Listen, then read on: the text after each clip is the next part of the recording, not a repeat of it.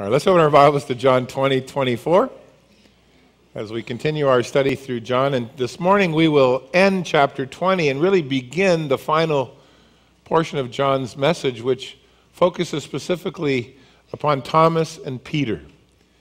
You know, I think we told you as we were going through John early on that Jesus, his encounter with individuals, personally with individuals, is one of John's kind of hallmarks. He takes individuals and he shows us how the Lord reacts and interacts with them.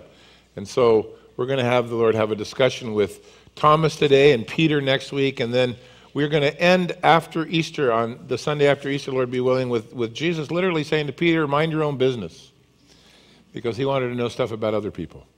So that'll kind of end it for us. We are going to look at the restoration of Peter. We're going to continue on through our study in John next Sunday morning on Easter, because it just fits right in there. Peter was a failure, and the cross made him, saved him, and then the resurrection enabled him to be a success. So we're going to look at that next week. But today we want to look at Thomas. And you all know Thomas, and we've entitled the message, What Are You Going to Do with Your Doubts? Someone once described a pessimist as a person who's always seasick on life's voyage. And I thought I liked that. That was a pretty apt description. There's always something going on, right? I heard a guy say a while back, I'm not an optimist, but I hope to be one day. And I went, really? That doesn't work.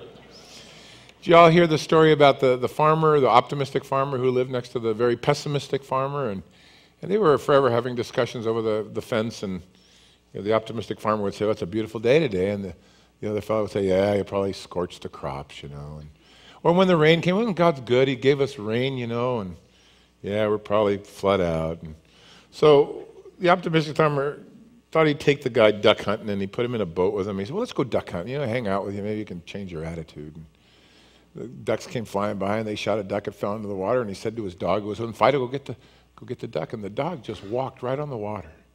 Got the duck, walked it back in. He said, what do you think about that? He goes, oh, your dog can't swim, can't he? I thought, all right, there's no hope for this guy.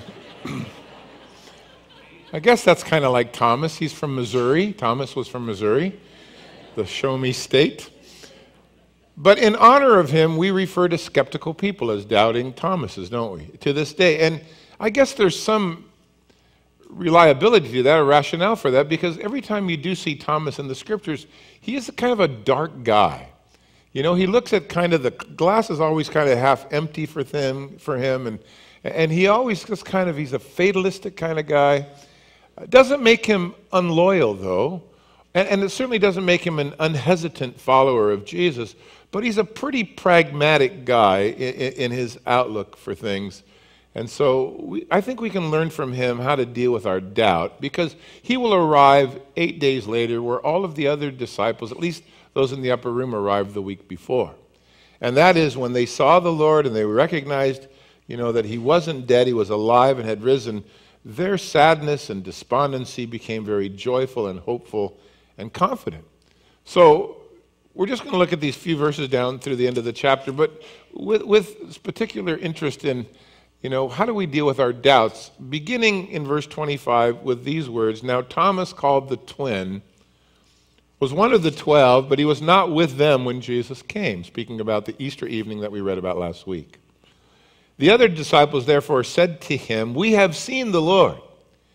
But he said to them, Unless I see in his hands the print of the nails, and put my finger into the print of the nails, and put my hand into his side, I will not believe. Here's your first point to consider when it comes to doubt. You should be honest about your doubts and your questions, but in the process of trying to get answers, don't isolate yourself from others. Now, we finished last week with John looking at Easter Sunday evening, and we looked at the 120 or so of the saints who were there. They'd locked the doors. They were terrified that they were going to be next. They had heard scattered reports of Jesus' resurrection all day. But they had discounted all of them. Mary Magdalene, well, she's a pretty emotional girl. And Peter came running in, he's a pretty emotional guy. And somehow everyone had kind of set it aside, so that by the time that Jesus appeared last week, it terrified them. But by the time they were sure that it was him, great things began to happen. They were filled with joy. They were glad. They were told that there would now be peace with God and from God for them. They would be saved. He breathed on them the Holy Spirit. They had their understanding opened where they could understand the Scriptures. In fact, in Acts chapter 1, before Pentecost, you will find this group of people to gather together in one accord. That didn't happen before. They were always arguing. But now the Lord's Spirit had been poured out into their hearts. And He gave them a commission, right? He gave them a purpose to preach the gospel to others. He gave them His Spirit to dwell within them. But He also said, wait until you receive power from on high.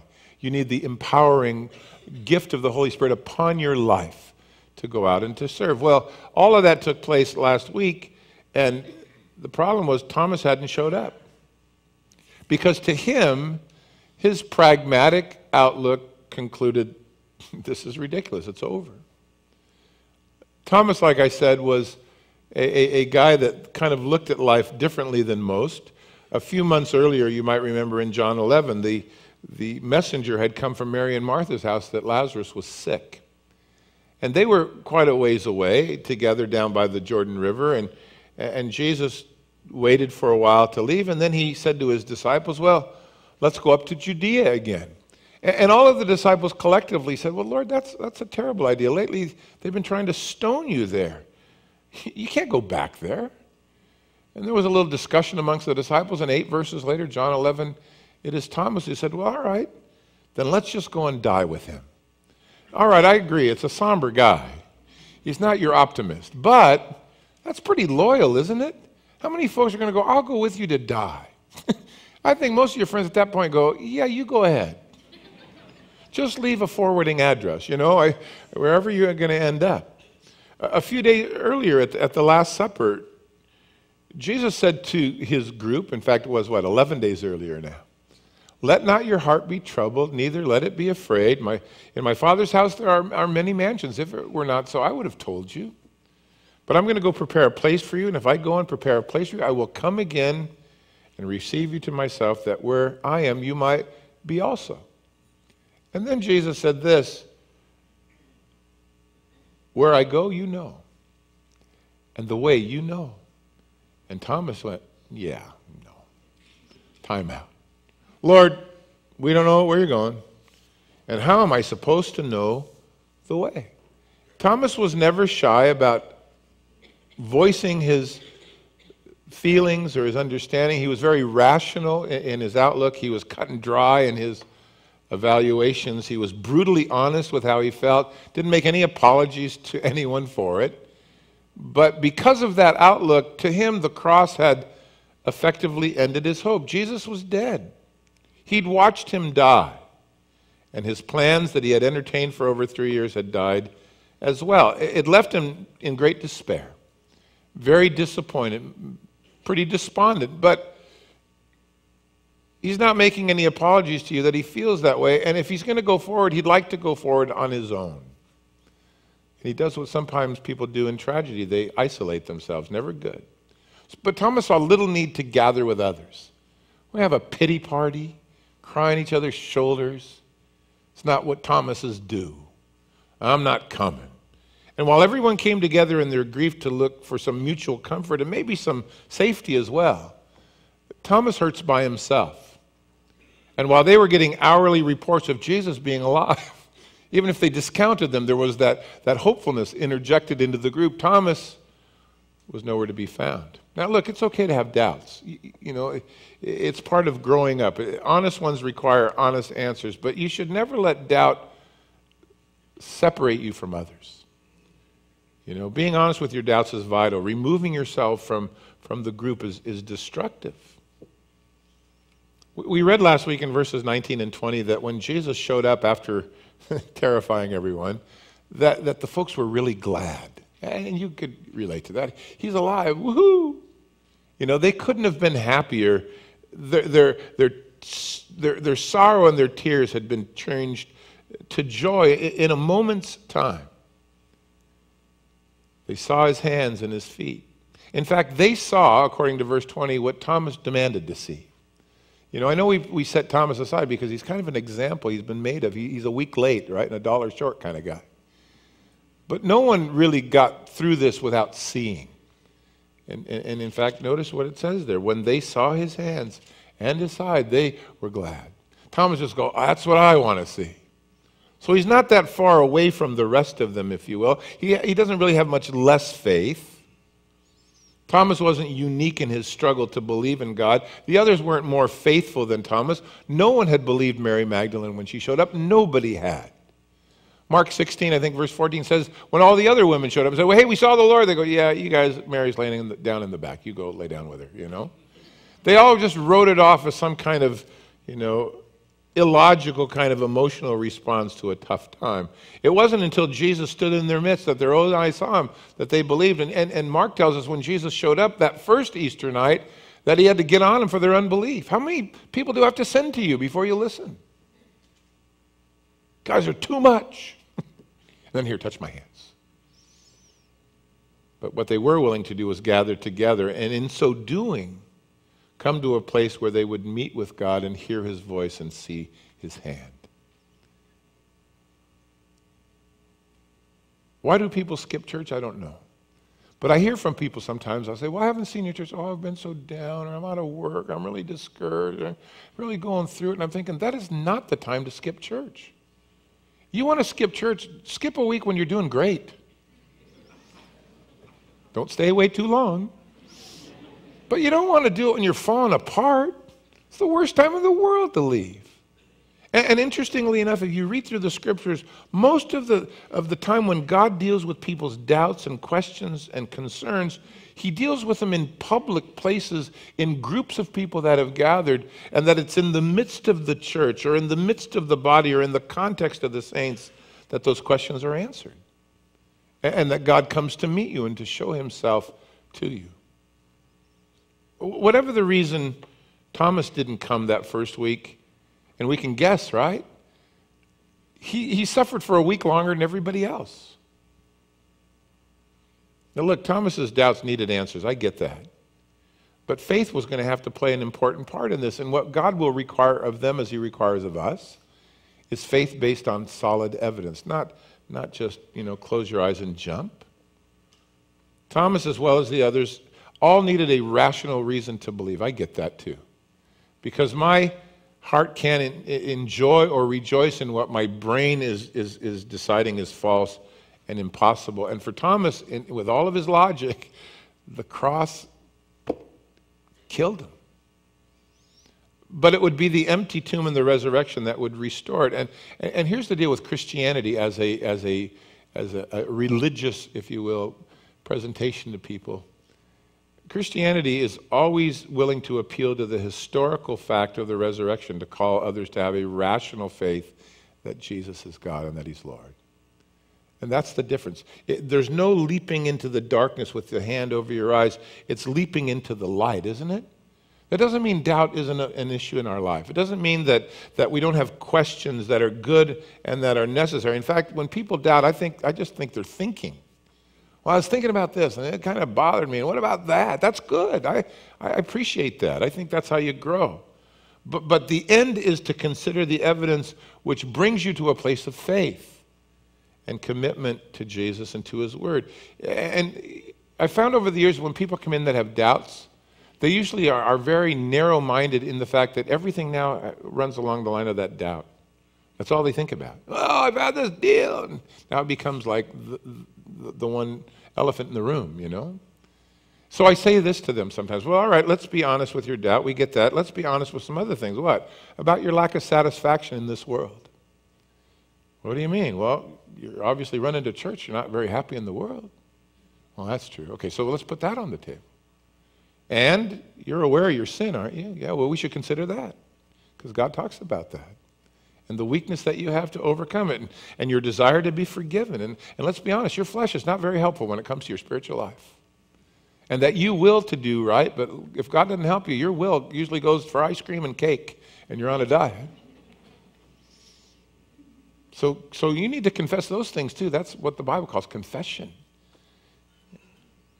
Well, after that first Easter evening meeting, Thomas got visits apparently from a lot of people. The word that we read in the scriptures here is that they just went to tell him. The other disciples said to him. I don't know if 120 went and found him, or 50 knew where he was hiding, or 40 could get in the front door. I don't know. But I know that he got it from every angle.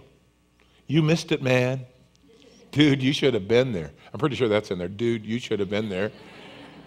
Jesus showed up. I've got the Spirit living in me. I got the Spirit in me. They're probably singing now and smiling. And old Thomas just long in the face. It was awesome, Thomas. Woo! Should have joined us, told you. But in the face of 100 people maybe that had the potential to testify to him, and they were friends that he recognized and friends that he depended upon, he could still fight with them with reason. I will not believe this until I have some tangible evidence. And he uses the word print, and the Greek word is tufos, and it means scar or imprint. In 1 Thessalonians, when Paul said to the believers, you've been examples throughout Macedonia, the word examples is the word tufos. Your imprint of Jesus upon your life, everyone's been able to take notice of. That's what Thomas says. I want some physical evidence. I want to see the prints. So, not so obvious in the English is Thomas's response here, because it's written in Greek in a double negative. No, not ever. It's very emphatic, if you will, adamant about his position. I can't believe Jesus rose from the dead. I've got to see the evidence for myself. There has to be some other kind of explanation. It just doesn't compute with me. So, be honest about your doubts, but don't isolate yourself. And second of all, when it comes to doubt, be open to learn and to examine the evidence. Be willing to grow and get your questions answered. Be honest. Now we read in verse 26, after 8 days, the disciples, Jesus's, were again inside. Thomas, this time, guess who showed up, was with him. I don't know if they shamed him into it or what, but there he is. And Jesus came. This time the doors were shut. They weren't locked. I think there's a different crowd waiting for him. And he stood in their midst and he said, now peace to you. And then he turns immediately to Thomas. And I suspect every eye in the room followed him. Thomas, bring your finger over here, buddy. Look at my hands. Reach your hand here and put them into my side. Thomas, don't be unbelieving. And the word is doubting. Don't be doubting. Be believing. Now, this was a tough week for Thomas. It was a week where he argued with his friends, where his sadness and despair stood next to their joy and peace, where his disillusionment was constantly being challenged. He was a defiant guy, but somehow through all of that hoping against hope, Thomas shows up next week at church. When the body gathered, when the group came together to worship, to pray for one another, he was there. So regardless of what his mouth was saying, his heart was crying out, man, I hope you're right and I'm wrong. But I don't think so. But you see, he became teachable. He was willing to learn and to examine the evidence. That's important. And Jesus seems to arrive all the time the same way. He just pops in. I guess he doesn't like doors. I don't know. Maybe in the new life, no doors. I have no idea. He just pops in. Hey, guys, peace. Shalom. Nice to see you. And then he immediately turns to Thomas. And I suspect everyone went, yep, we're waiting for this. Yeah, I told you, Thomas. Every eye went to the gentleman with the firm will. Now look, Jesus knew the condition of Thomas's heart, and even the conditions that Thomas had placed upon the acceptance of the reality of the resurrection. And so Jesus publicly invites Thomas to resolve that. It's usually not very wise to demand proofs from the Lord before you trust in him, but God knows your heart, and God will meet you where you live if you're sincere, and I think Thomas was. But I want you to notice that besides the invitation to come and be sure were the words, don't be an unbeliever, don't be a doubter, Thomas, believe. Now, why would the Lord say that? Because Thomas had heard Jesus' resurrection from tons of witnesses. Thomas had been with Jesus for 3.5 years and heard what he said, saw what he did. Thomas had plenty of reasons to be sure, plenty of proof, plenty of assurances. He had plenty to go on if he would have just taken what he had been taught and run with it but he was unwilling. Unwilling. So stop doubting. Thomas believed. Back in December of, not last year, what was that, December of 2013, we were in John chapter 4. I know you all remember that like it was yesterday. But there is a story there that kind of goes along with what Jesus said to Thomas here, and it was a story about Jesus showing up in Cana. Now, he had just come from the woman at the well in Samaria, and man, that had gone well, hadn't it? She had come to him in faith. She'd brought the whole town in, who'd asked him to stay for days, and there was a revival in Samaria. But then Jesus went north to Cana.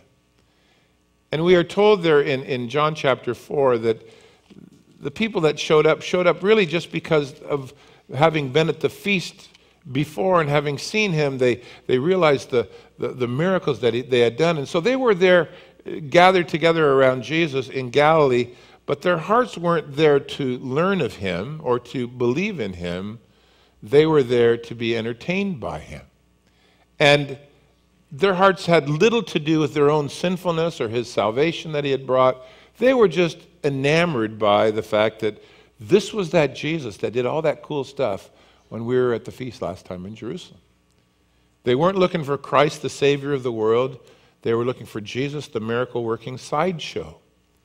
And I told you when we went through that week that curiosity welcomed him to Cana, but soon unbelief would move him along to silence. Well, in Cana, we are told by John, came a basilikos, a man of royalty from King Herod Antipas's ranked officer. He lived in Capernaum. It was 25 miles away. His son was dying, and he heard that Jesus was coming to Cana, and he thought, I've got to get him to my house. And so he took whatever transportation he would. If he walked, it would have taken the better part of a day. And his intention was very serious, and he was a genuine guy. As opposed to everyone who was there looking for miracles and signs, here came a man with real need looking to Jesus. And he was grief-stricken, and he was desperate, and his boy was terminal. And so he came with one intention, persuade Jesus to come with me. It's a matter of life and death. In fact, you'll read in John 4 these words, he implored him to come with him. It's an imperfect, indicative Greek verb. That means he begged him. And then when he took another breath, he started all over again. He just didn't let up, as you would imagine some father would do for his son. So he was agitated, wit's end. Jesus' response in chapter 4, verse 48 is almost, if you read it carefully, or not too carefully, sounds callous. Jesus said this, unless you people see signs and wonders, you will by no means believe. And you go, wow, Lord, back up. Seems a little harsh. Poor guy's in tears. But you have to go back and read it again a little bit, because we remember that most of the crowd were simply there out of curiosity. There was this amazement at the power and the signs and the wonders. The faith of the people in the crowd, by and large, was disingenuous. It was shallow at best. They wanted another miracle. They could have cared less about the message. They could have cared less about Jesus' mission. But yet in the crowd stands one man who sincerely wants his help. Now, Jesus reprimands the crowd, and he uses this man's genuine cry for help to address the attitude of the people standing around them in terms of their heart. He uses the word you, unless you, and then the word people is in italics. It's not in the original. But the you is plural. Unless you all see signs and wonders, you'll in no wise believe. In other words, you've got to see to believe. You're always just looking to see more and to see more. You never get past the signs. They were wonders in the sense that they drew attention to the act. They were signs in the fact that they were supposed to point you to God who is in Christ. That's God in the flesh. But Jesus said to the crowds, you're always looking for more signs. You never get past the sign. Nicodemus said to Jesus when he came, nobody can do what you do unless God's with him. The signs brought him to Jesus, questioning. In John chapter 6, the crowd who had been fed with just a few loaves and fish, they just got to the sign, and when Jesus left, they ran around the lake, and they came to him the next day and went, yeah, what are we having for lunch? You're going to be multiplying anything today? Maybe you could do cheesecake. You know, we like the cheesecake. So they never got past the physical gain of his blessing to who he was. In John chapter 9, the blind man totally believed because his eyes were blind and now he saw. The religious folks never believed, yet they saw the same sign. If we only seek his miracles and it never brings us to know him, we're like these Galileans. We miss out on the life he comes to bring. So indirectly there in John 4, he challenges this ruler who is genuine in his desire to see God work by speaking to the hearts of the people and saying, you're sign seekers, you should be God seekers, and the signs that you've been given should bring you to a faith now in him, in me, as the case would be. Fortunately, this man was listening. He said to Jesus, oh Lord, if you don't come, my son dies. And Jesus said, you go home. Your son is well. You go home. Your son lives. And he went home the next day. So how didn't he run right home to see? Because he believed. That's what God's looking for from you and I. You know, there's only one generation that got to look Jesus in the eye and go, that's him. Now he's gone. The rest of us have to just believe. Blessed are those who believe. Jesus will say to Thomas in a minute, blessed are those who have not seen, yet they believe. Because it's faith that he longs for, but not just blind faith, faith based on substance, on reason, on proof, on assurance. So Thomas came willing to learn. He was told the evidence. He was called to let his unbelief go. He was reprimanded to cling to faith based on the evidence. So be honest with your doubts. Don't isolate yourself. Be willing to be taught. Examine the evidence. And thirdly, finally, this, when you have the information, respond with active faith. In other words, take and run with it and make it a part of your life. Verse 28, Thomas answers and he says, my Lord, my God. And Jesus said, Thomas, because you've seen me, you've believed. Blessed are those who've not seen and yet they have believed. Look, Thomas's eyes and ears proved enough for him. I don't think he went and stuck his finger in Jesus' hand. Now, this is the last confession of others about Jesus found in the Gospel of John. There's quite a few of them. I think this might be the most dramatic because Thomas said, you're my Lord, you're my God. Not you're our God or you're not God, just in a group. Thomas took this personal. This was a personal conversion, if you will, right? Like all of ours are.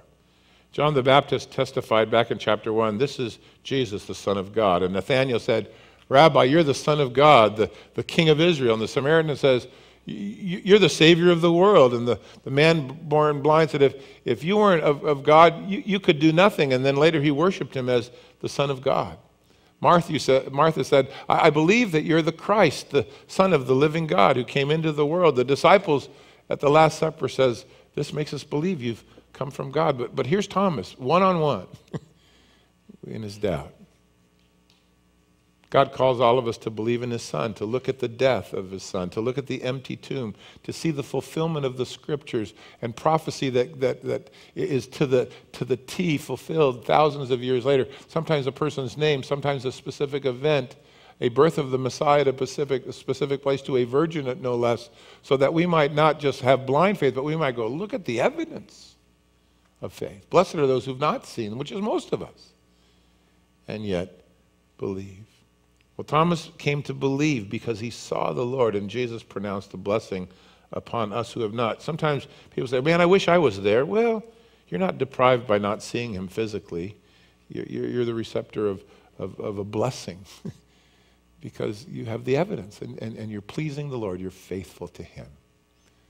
Well, John ends by saying, and it's an appropriate place to put it, Jesus did a lot of other signs in the presence of his disciples, not written in this book, but I've written these down that you might believe. You see, that's the issue, right?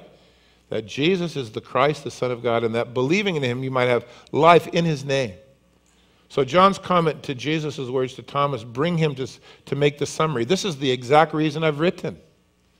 Now, there are only 36 miracles in the Gospels. I know you think there's more, there's not. And John only picked 7 of them to highlight, to build his case around you believing in the Lord. By the time he wrote, every other book except the books he would write were in wide circulation already. They were finished. There is an 8th miracle at the end of John's gospel where Jesus puts Malchus's ear back on his head, remember, in the garden? But he doesn't really build a case around it. He doesn't have a sermon attached to it or a lesson. So it's the one that he mentions in passing. But the other 7, he builds, around them arguments so that you might have faith in him. The water turned to wine in John 2.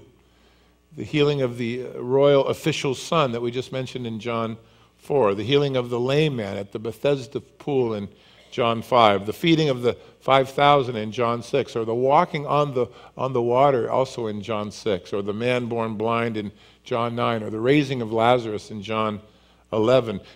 John says, man, there were a lot more, but I think these should suffice so that you have evidence for your faith. Blessed are those who, having not seen, have believed. If you ever have someone say to you, what's the Gospel of John about? You just say this, John wrote to make a believer out of me. And if you read the words, it is finished at Calvary, and then you follow the line, Mary Magdalene and the women and Peter and the disciples, and even Thomas's life will be changed. He's called a twin in verse 24. In fact, most of the time, when you read about Thomas, they say, yeah, the twin. I don't know if his other twin was a rotten person they didn't want to mention or what, but he's never mentioned, just twin. And I always like when the Lord leaves unnamed people attached to folks throughout the Scripture. I always think it's, maybe it's us that is the twin, We doubt and we struggle. We want answers. We need to learn. We're kind of stubborn. We can be despondent, but we have to learn to act in faith too. So the Lord is knocking. All you have to do is open the door. If not, you're going to die in your sins. But if you'll open the door, every question you have, God can answer. And you'll have life to boot. Father, thank you this morning that we are loved by you more than we could ever understand. And that, Father, like Thomas, we too struggle with knowing why and what. And I know that for all of us, we have a whole book filled with unanswered questions.